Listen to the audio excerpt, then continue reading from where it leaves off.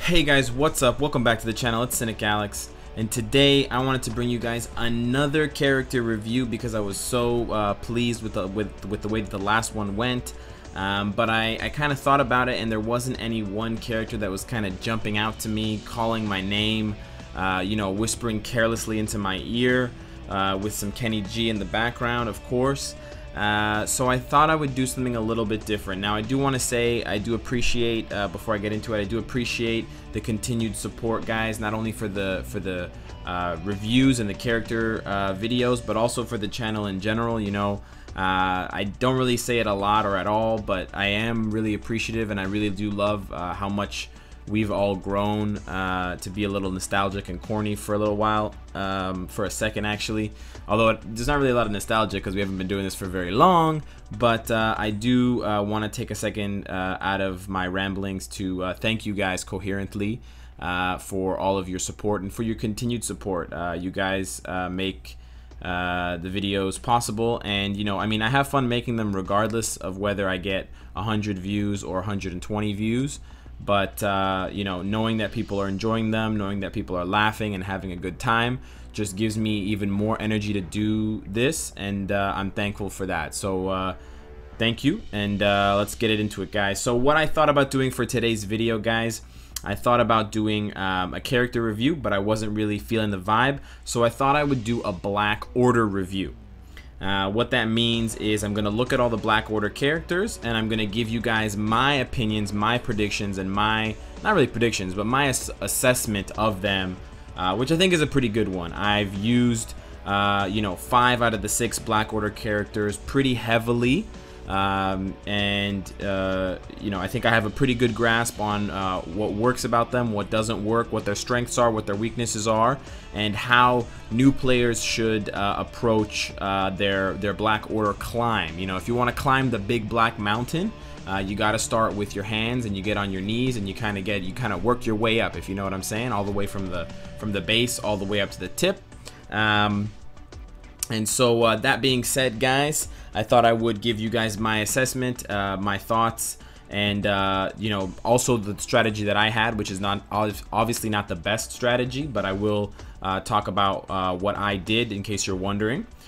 So obviously, right off the top, it's very easy and clear to say that Thanos, or St. Thomas, is the best Black Order character of them all. It's not really a stretch of the imagination to say that, and I'm confident in saying unequivocally St. Thomas is by far the holiest of the 6. It's not only because he's worth twice as many you know, materials as all the other ones.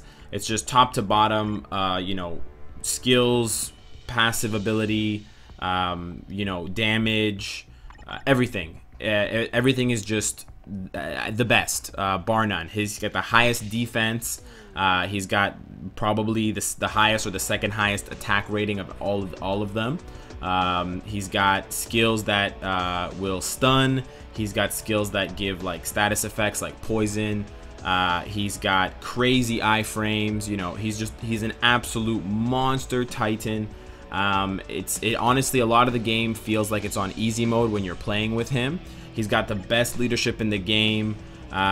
You know, he's just a beast, and you can even see, like, don't even take my word for it, although if you're watching this video you should be taking my word for it. If the Alliance tournament was here, which it's not right now, most of the teams are Thanos plus 2 others. I know Shirag is there a lot of the time, but Thanos is he's the man of the hour, okay? He's the most interesting man in the world, and rightfully so. I mean, he's one of the greatest villains of the Marvel Universe, so it only makes sense that he would be absolutely the best. Of course, it's expensive to upgrade his gears, but if you have them, you obviously want to roll them with physical attack and all attack. You want to roll them with all defense, and the first one being either energy by level or physical defense by level. Then you want to roll the classic HP, and then I went all cooldown because I want him to be able to go into his 6-star skill as much as possible. As you can see, he doesn't have skill cooldown native on any of his gears. So those orange stats there at the top, none of them have skill cooldown, or well, actually there is defense penetration, but none of them have skill cooldown. So you're gonna have to roll those natively on his 4th gear if you want to max out, if you want to cap out, unless you've got a lot going for your cards. That being said, his passive ability is like so disgusting. He's got the immunity or the HP recovery, so he benefits a lot from an HP or a recovery obelisk, which you want to get for him. But there are also a couple of other ways that you can do it, guys. You can go with something like increased damage to make his damage even higher. You can go with like try to get a double immunity, like stun resist, web resist, and then try to build him for PvP and stuff like that. Obviously, with ISO sets, you want to either go for a healing set to even further buff his survivability, but it seems like most top-end players will have an invincibility proc obelisk, and they'll give him an ISO set like Power of Angry Hulk because of the defense penetration and the attack proc. So those are the two ways you can build your Thanos, guys. I'm not going to go into a very in-depth character review because this is not just about Thanos. This is about all of the Black Order.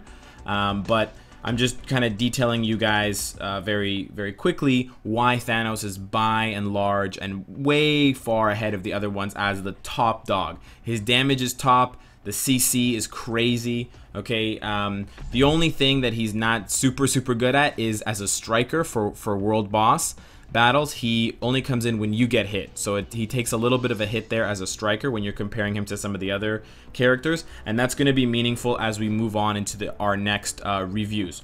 So here we go, guys. Other than Thanos, who are the top dogs in this list? Well, it's a little bit tricky. For most new players, the top dog is going to be Proxima. And we'll explain why in a little bit, but basically for new players, if you've never gotten a world boss character before, if you're just starting to build your roster, you've got your Loki, you've got your Shirag, you've got a couple of free tier 2 tickets from logging in and picking your nose. You want to first set your sights after you started to clear world boss and you started collecting that black antimatter and stuff like that.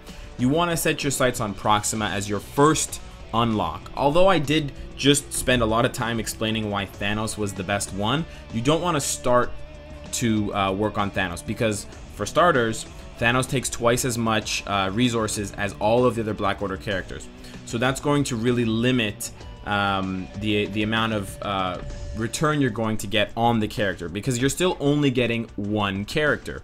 So the thought process or the logic behind this and why you go for Proxima over Thanos is because you're going to be able to reap the rewards or reap the benefits of having that Black Order character twice as fast in half the time, literally in half the time. So especially if you can't clear all of the world bosses 5 out of 5, you should definitely pool your resources into getting Proxima, because she will get you a world boss clear on every single day, including Infinity Thanos, provided you have a specific team or one of a couple specific teams to pair her with. But basically, she'll get you a guaranteed win for all of the other days. And as an added benefit, she will also potentially give you another clear as a striker. And that's where she really comes in and where she really shines, in my opinion, over all of the other world bosses, Thanos included. I would argue that Proxima is the best striker of the world boss, of all of the world boss characters. The only other striker that's probably comparable to her in terms of the damage that they will pop in and do randomly for you during the fight is Supergiant.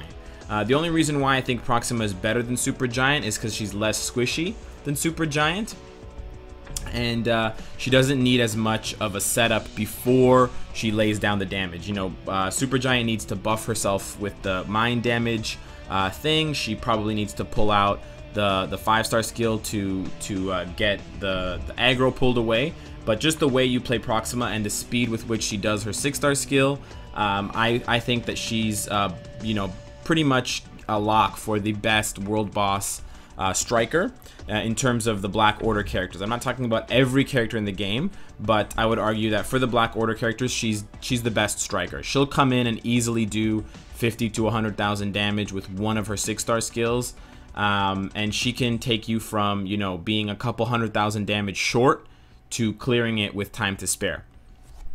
So that's why myself and a lot of other people in the community do recommend that new players go for Proxima first.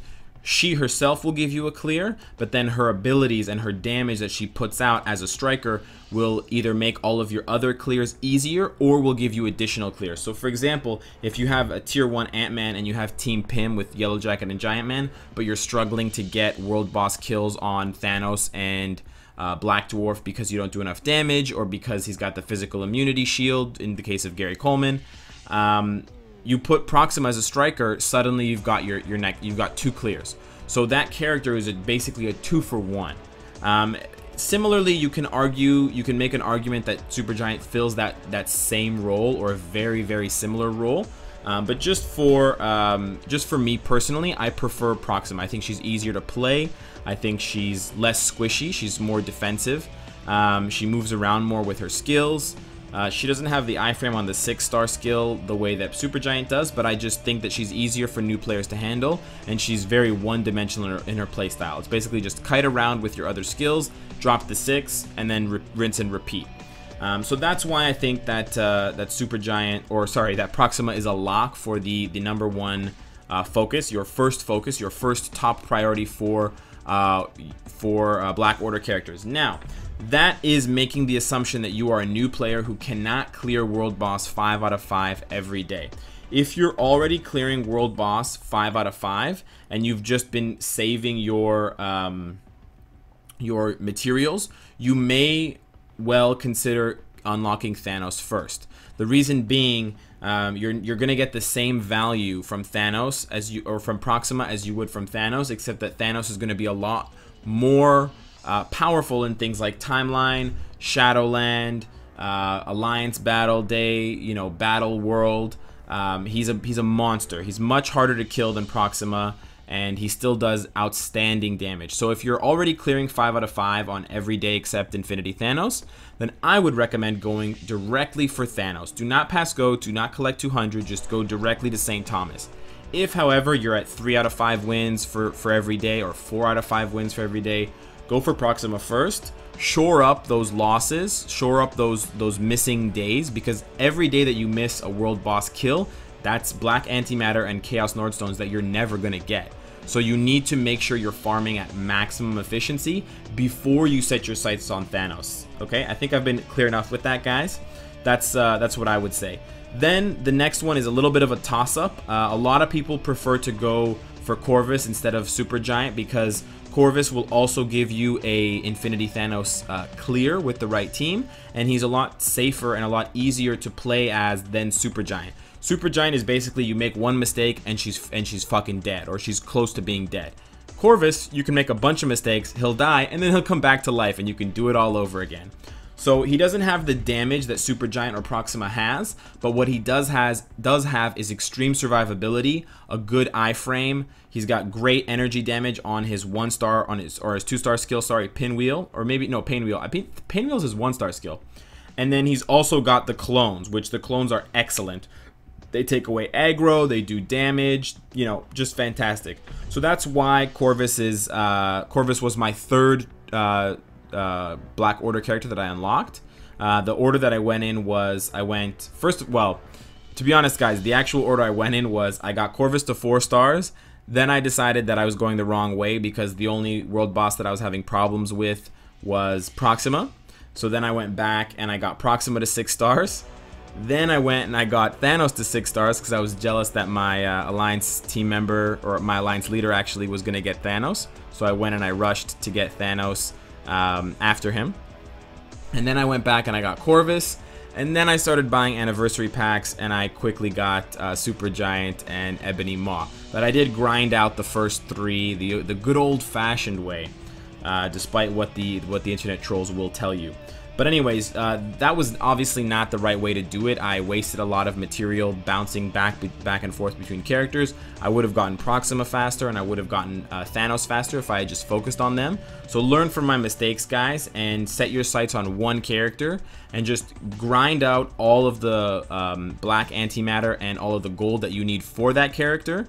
But don't actually level it up. And I say that because it's better to have the black antimatter saved saved at rank 1. In case you get lucky and you get some rank 2s or 3s or 4s, then you won't have to spend the gold ranking up additional rank 1 antimatter to make these other fucking weird shapes. So save all of it until you have either 4,400 for all of the other Black Order characters, or 8,800 if you're going for Thanos, and then at the end you start pressing that green combine button and going fucking berserk, watching your gold disintegrate faster than the Trump Towers, and then you'll have your first, second, third, fourth, fifth, or sixth Black Order character for that matter. After Corvus, or after Proxima first, and then Thanos second, and then Corvus third, I went for Supergiant fourth, and I think that's a pretty good move. She has less survivability and less sneakiness than Ebony Maw, but she does a shitload of damage with her 6-star skill, and she's got the bait or the distraction or the aggro support with summoning Black Bolt as her 5-star skill. She's also an excellent striker. She's another striker that comes in when you are attacking. So she'll come in and do massive damage with her 6-star skill, which is very close to being on par with Proxima. So I would suggest it's kind of a coin flip for you, depending on what you're looking for, but and also depending on your playstyle.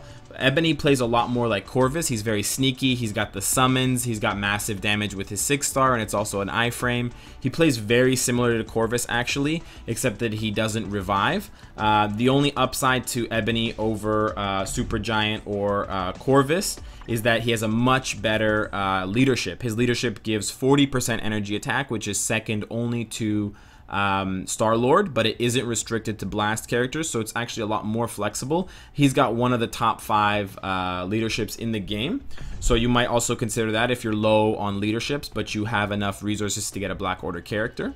And then finally we do have, so 4 and 5 would be Supergiant or Ebony kind of interchanged, and you guys can look up gameplay videos to see how they play, but basically Corvus, Ebony plays like Corvus. He's just like a sneaky bastard who like disappears and reappears, and then he summons his clones, and then he disappears and reappears again. If you have enough skill cooldown, you can perpetually chain Ebony Maw's 6-star skill, and I believe his 3-star skill, the this shadow attack, or no, maybe that's his 5-star skill, sorry. His 5 and his 6-star skill, you can perpetually chain those basically to not get hit. It's not the best way to output his damage, but it is very, very safe. So Supergiant's more like the home run, the risky home run, and Ebony's more like the safe, the safe girl from back home that doesn't have the most pretty face, kind of has a busted smile, but you know she's good for a handy in the parking lot, and she's always known what kind of bands you like and the food that you like to make on cookouts. So she's a safe bet. And then finally we have Black Dwarf. He's kind of relegated to the reject group. I know there was some rumor or some theory or some kind of information, whatever bullshit, that he was like secretly a really good Black Order character, and that a lot of the top level characters were using him because he's really tanky. He has a lot of stuns, and he's got the resist to guard break and stun, and he's got the leadership that will give him a physical damage immunity for 5 seconds. I think those reports were exaggerated. I think the reports of his death were not exaggerated, however, because I do think he's the worst of the Black Order characters. Now, I am kind of speaking out of my ass here, guys, because as you can see, I have my Black Dwarf at 3 fucking stars. So I haven't played with him personally, but I have, watched extensively players who have beaten Shadowland, players who have beaten all the world bosses, Alliance Battle. I watched a shitload of Alliance tournaments, and everything I saw led me to believe that Black Dwarf is basically a punching bag. He's good as a diversion, but other than that, good luck. I've even read that people using Black Dwarf against Black Dwarf in the world boss battles have a hard time because it's all physical damage, and then when the fucking idiot has the physical immunity, the boss, I mean, not your Black Dwarf. When the other Gary Coleman has the physical immunity, you do shit damage, etc, etc. He also doesn't have bleed. He does have this one as well, which is good. Immune to all damage for 3 seconds, that's great. But he also doesn't apply bleed on his attacks, which is pretty unfortunate considering that's one of the biggest boons of that character when you're fighting him, that even though you dodge the damage or you're immune to it, you can still get the bleed applied to you, which will do damage over time. Hopefully they'll buff Black Dwarf with his tier 2 passive coming soon, but as it stands now, I'm comfortable and confident to say that Black Dwarf is probably the worst of the Black Order characters, and the last one you should invest your resources in. Sorry to say, all you Black Dwarf fans. So that being said, guys, still invest in Lindsay Lohan if you've got the resources and you have nothing better to do. Honestly, if I don't have a better use for my Black Antimatter after the Doctor Strange patch rolls out, I am gonna blow it on this fucking orange lovable monster. He kind of looks like Alf, actually. But until then, I am going to be saving my resources. But guys, those are my opinions and thoughts on the Black Order. And my order for these black and blue and purple and gray and fucking orange brethren. Let me know what you guys think. Let me know who you got first, who you got second. And maybe some mistakes that you made like me along the way where you upgraded the wrong one and then had to fucking double back down the dirt road one more time. So that's it for today, guys, and of course, if you like what you see, I hope to see you again tomorrow. Take care.